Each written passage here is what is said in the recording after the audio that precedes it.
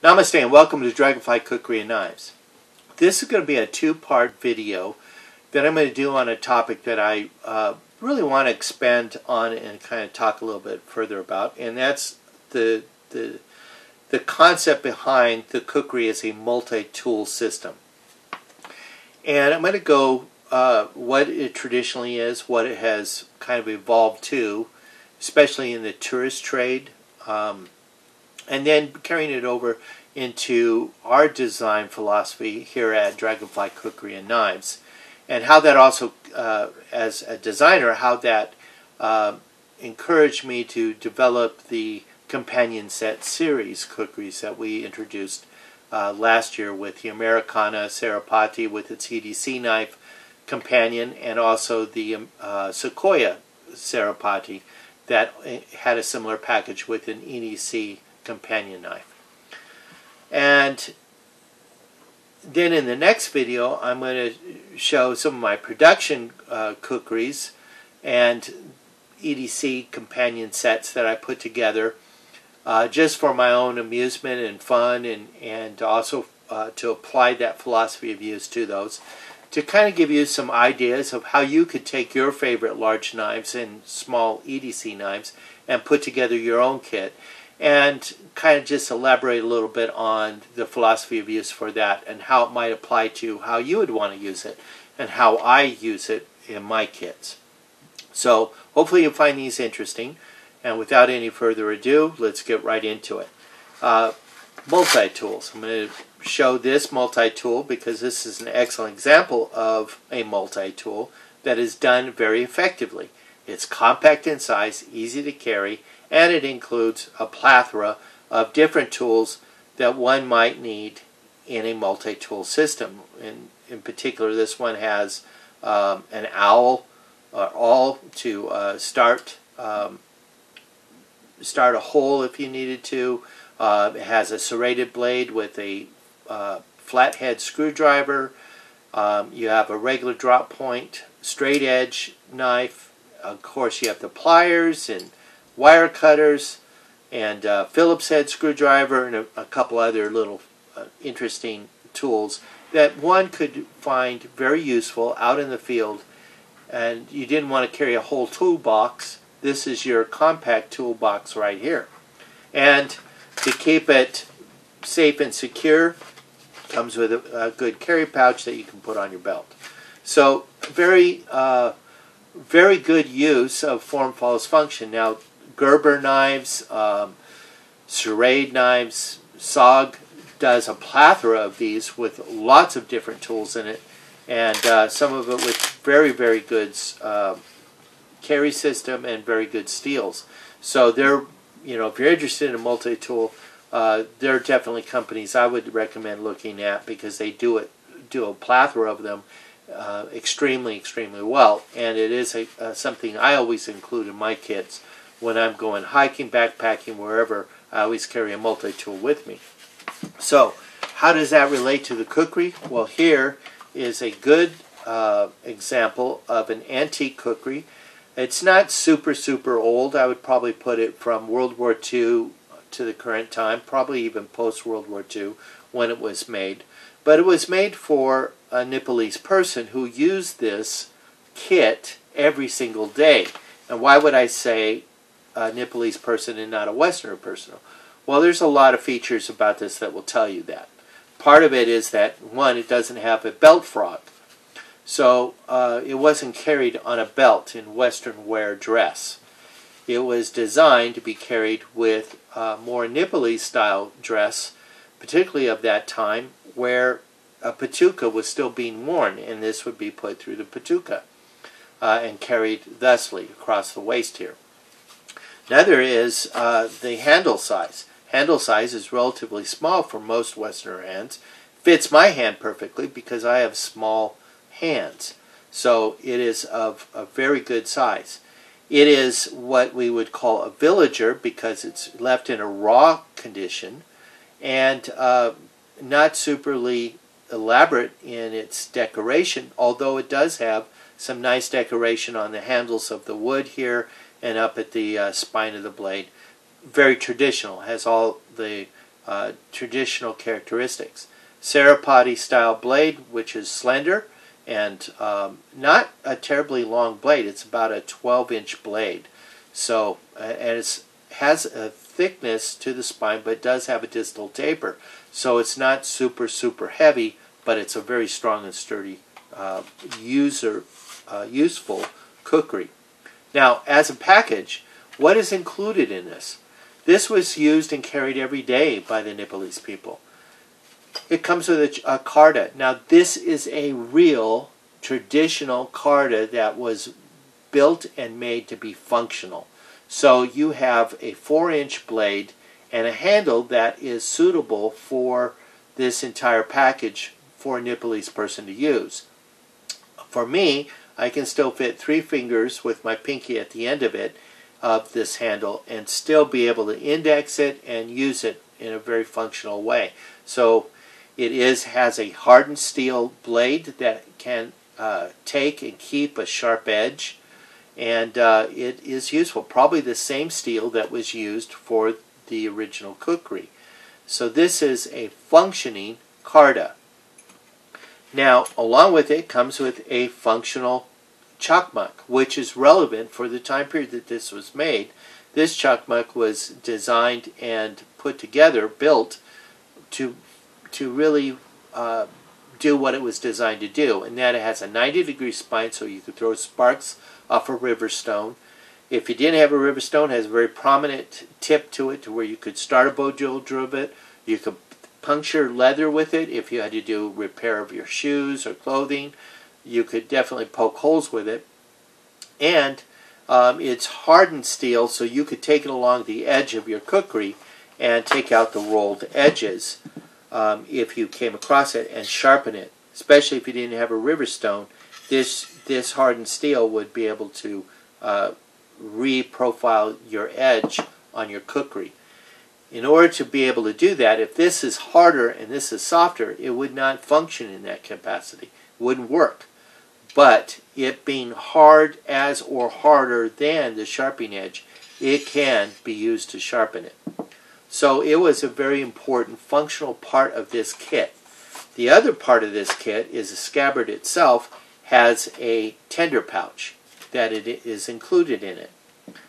And this particular scabbard, with its kit, everything stays in it, doesn't fall out. So it was a very functional, very well made and good kit. And this was the multi-tool of Nepal, carried and used by everybody, from the housewife, the farmer, the policeman, the military personnel, as well as the common person, the everyday person. The priest even used this and carried it with him, probably, as they're traveling to temple, and especially during the times of festival where they were doing animal sacrifices and other activities that required them to use a kukri. So everybody used it, and it was built with great philosophy of use behind it. Every part of it was useful. Excuse me, and I'm going to take a sip of water so that way I don't cough throughout this video. Now, in today's market, most Westerners are familiar with kukris such as this. Now, this kukri, in part, is very similar to what we have seen with the traditional useful kukri as a useful kit. However, this kind of does depart quite a bit from what this is. This would be what oftentimes is referred to as a tourist trade kukri. And why would we call it a tourist trade kukri? First of all, it is definitely designed to be used and sold to Westerners.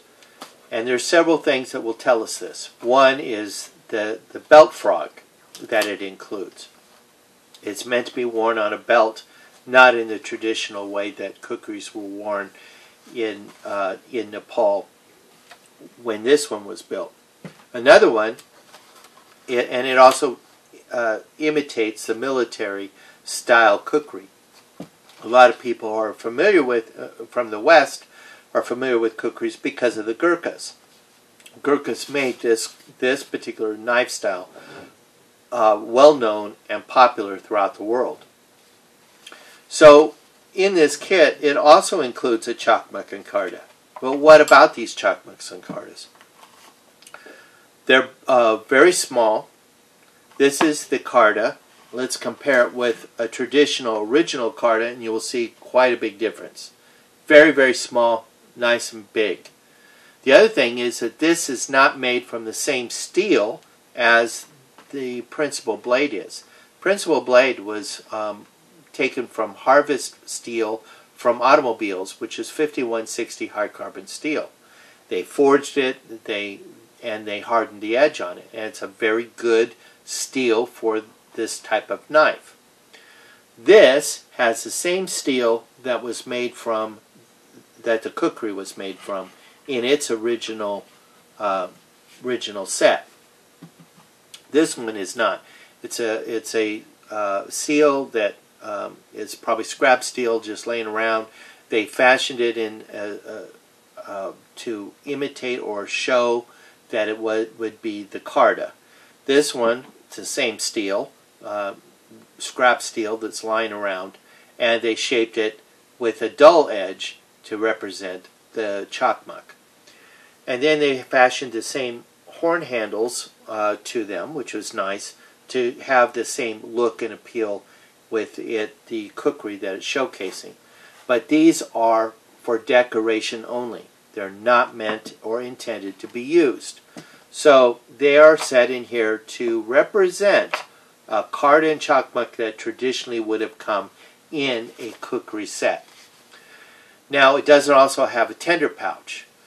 And this this frog does not slide off. It's actually permanently fashioned there.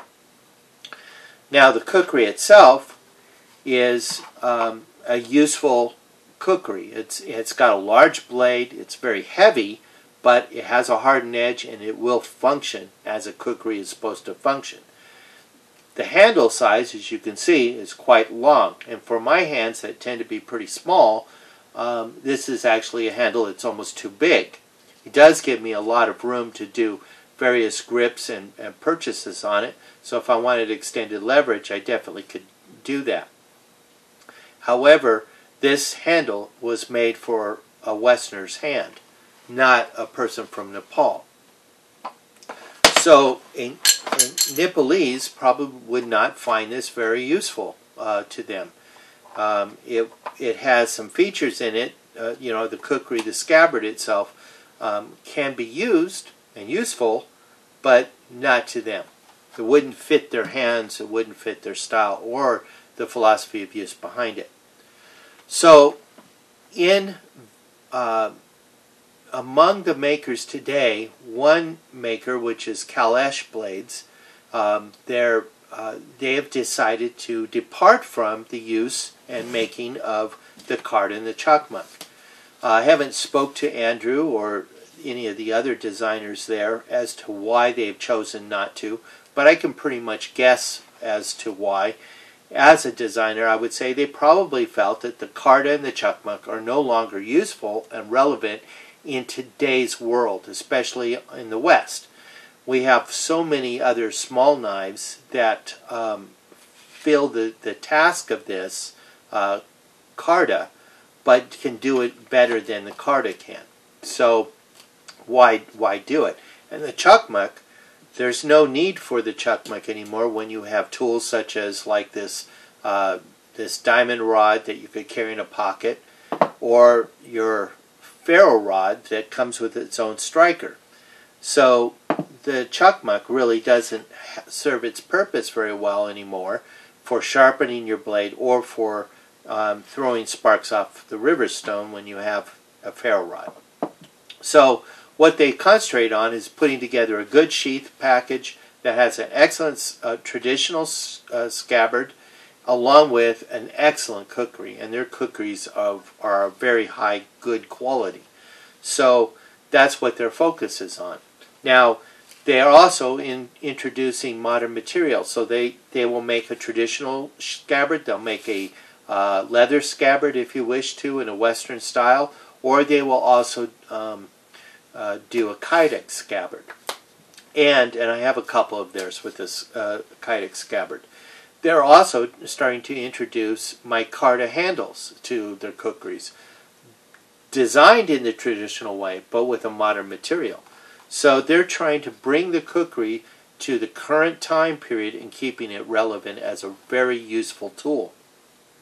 Now, here at Dragonfly Kukri and Knives, we've taken the idea of the traditional and kept it 100% functional. So if we're going to do a kukri, a traditional kukri, and we're going to, whether it's a reproduction or if it's, like in this case, this is a design that I introduced last year. It's the Trailblazer Hanshi, sorry.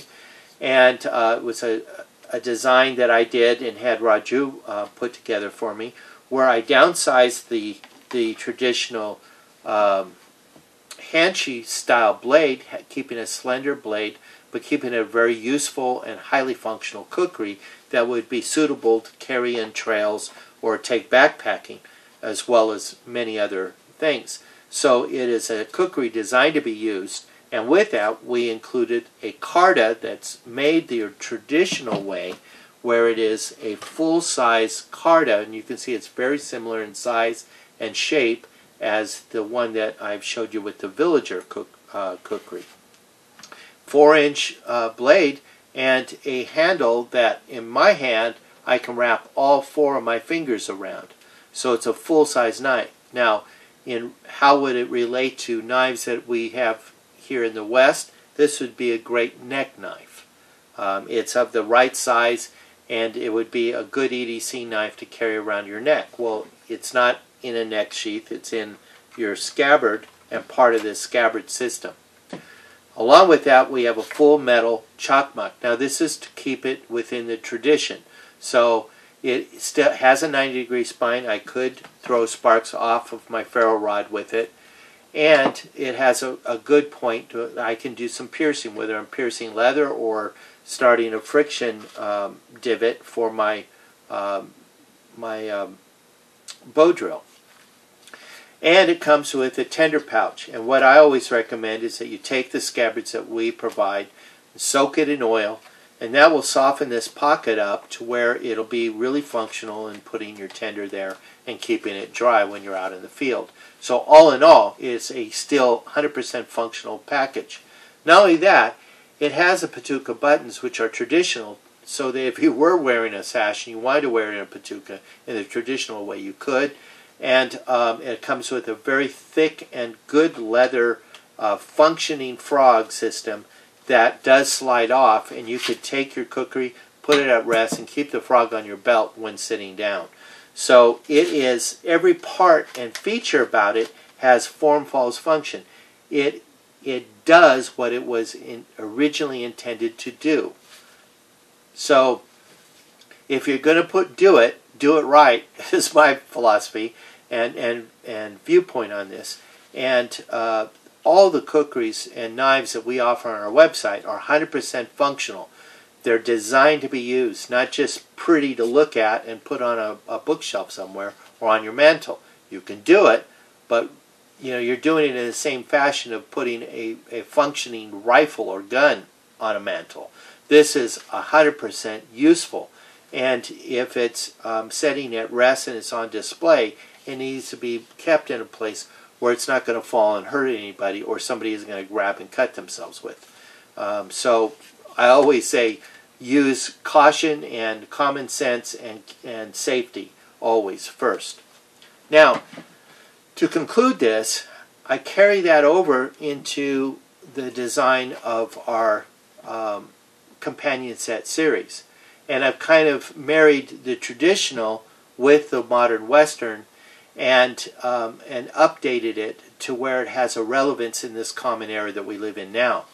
So if I'm going to still do a traditional kukri in a traditional scabbard, which does make 100% sense to do, do it in such a way to where everybody can gain benefit. So it comes with a very thick leather frog system that does slide off, and this one's a little tight, hasn't been slid off that much, but you could take it out and reorient it for left hand or right hand carry, and it comes with a full-size carda, which is your EDC knife. Now this EDC knife has a 4-inch blade with a 2-inch width, or about 1 3/4 inch width. So it's a knife style and profile that you would see with any Westerner knife, with a full-size handle. Will accommodate my hand or somebody with larger hands, so they feel like they're actually holding and using a knife that they would use every day. Full tang construction, so this is a survival tool as well as a great tool to take hunting or hiking or backpacking. And to keep it relevant is now your carda can be carried separately and on your belt for your round the campsite task for EDC purposes, and then put together back in the system and carried all together as a group. Now the chakmak hasn't been included in this because its relevancy has already been replaced by better and useful tools such as this diamond rod sharpener. I also carry a jade rod around my neck for doing the polishing of the edge, plus your ferro rod that always comes with a striker. So these are things that have already replaced the usefulness of the chakmak, and hence why I didn't include it in that. So this is more updated to the modern time. Plus I included in the design of this some Western features such as the Western style handles, and making the kit complement one another, so it's a useful kit together. You can see that they were intended and designed together. So that's the Khukuri as a functioning multi-tool, and how the design was originally intended and how it was used, and the carryover to today. I hope you found this interesting. The next video is going to be talking about modern production Khukuris and EDC knives and how I put them together in a kit. I hope you like this. Please like and subscribe on my YouTube channel and leave any questions or comments there, and also visit my Facebook page at Blue Dragonfly Trading Post, where you can leave comments and questions there as well.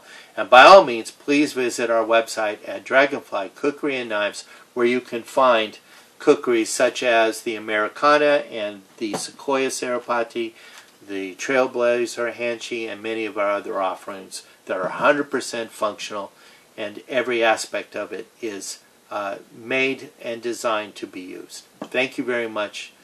Namaste and God bless.